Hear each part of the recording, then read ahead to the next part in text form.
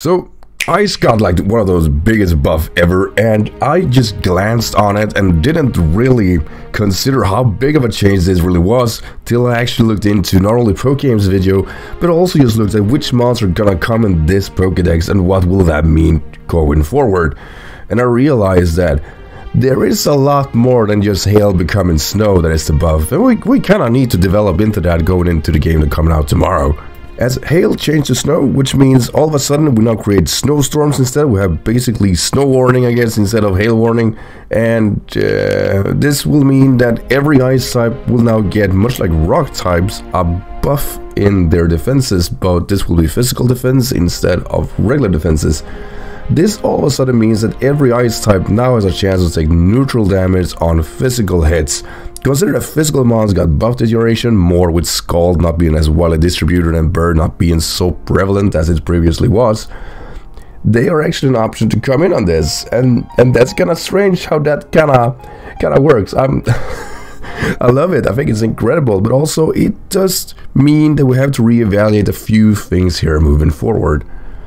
So abomasnow is probably the first one to talk about. Nothing new about abomasnow is happening. It has no broader move pool. It's now just a hail or snow setter with a defense buff. But it has fair defenses and could very well capitalize on heavy duty boots, or, you know, an item to boost its turn even further. I'm not sure it's going to be the same item if they change the name of it. It's blowing my mind how that might actually be complex. Don't mind that. But abomasnow will now be not only a very glue-like Pokemon, but being one of the only snow warning setters, but also it will be, now theoretically, and much like Tyranitar, bulkier. And I wanna enforce that it's quite interesting to think if Assault Vest and this type of buff works together, that all of a sudden we have a very thick ice type switching in on and on. And it has potential recovery with Synthesis and, you know, Giga Drain and whatnot. Great Pokemon. The other big buff that is worth mentioning is Beartic's broader move pool, because Beartic has always been a subpar Slush Rusher and Rain or Switch Swimmer. It worked as an option if you want to use something else, but now, thanks to your buff, it is now a very diverse, scary Pokemon. First and foremost, already has Soul Stance, already has Aqua Jet, but this duration, it finally got access to Earthquake, which is a much needed filler move if you want to deal with potential of fire types, you want to take your Icicle crashes. And it also got Close Combat, making sure that Superpower, which was your only option before, it's not great superpower, it kind of disrupt whatever you have going for you.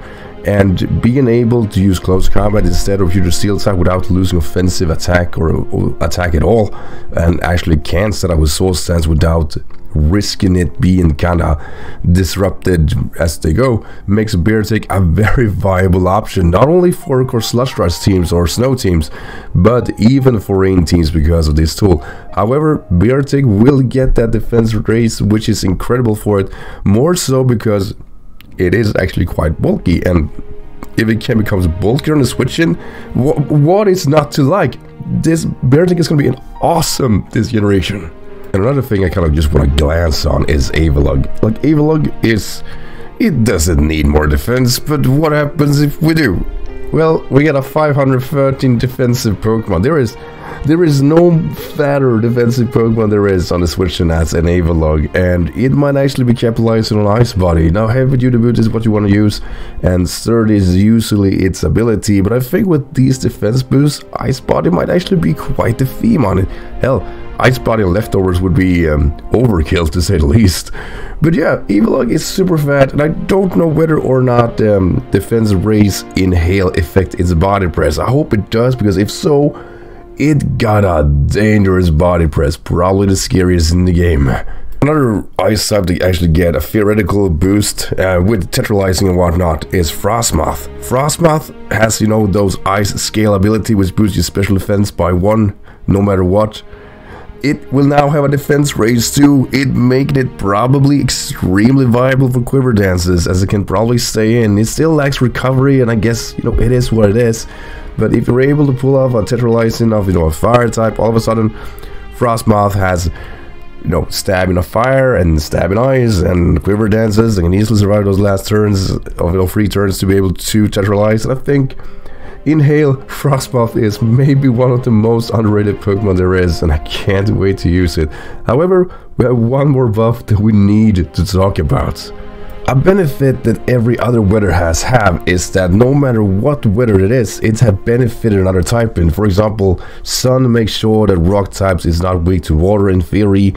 Rain makes sure that steel types are not weak to fire, which works. I love that synergy. And Sand has always had Sand Rushers that are in ground type. It's always been this type of synergy, yet unfortunately, really that hasn't until yet happened with the Snow or Hail Pokemon. We're gonna call them Snow Pokemon here on out. But this is gonna change. It's gonna change fundamentally because Slowking lost Teleport, making its slow pivot go away. However, it's the only mon that will learn Shielding Reception. Shielding Reception is a switch out moves that once it switches out, creates a snowstorm.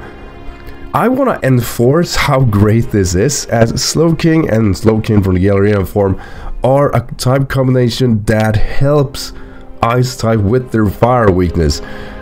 Previously, people have used like overcoat Pokemon to kind of niche it in, but always been use as many Slush Rushers as possible and always be fundamentally weak to fighting and fire. Slowking solves a lot of those issues, and I'm glad to see this is something that is enforced to make them, well, quite frankly, better. And this will do just that. I really can't stress this enough. I hope more Pokemon gets this type of utilities, but Slowking is, quite frankly, the most solid Pokemon's 2 and Hail team, as its defensive typing works well against holding Ice type somewhat alive, and just have another setter that isn't an Ice type is fundamentally great. This means that abomasnow and Slowking might be the most strangest yet most perfect combination there is. Only watching out for those pesky U-turns, but besides that, it is phenomenal, and it leaves Slowking with a pivot move that it didn't have before, as it lost Teleport. So with that said, guys, I hope you enjoyed this episode. As always, don't forget to like and subscribe if you want to see more from me of this. And let's make the Paldean region the first real region where snow will triumph. And I'm sure it will. Until then, as always, take care, everyone.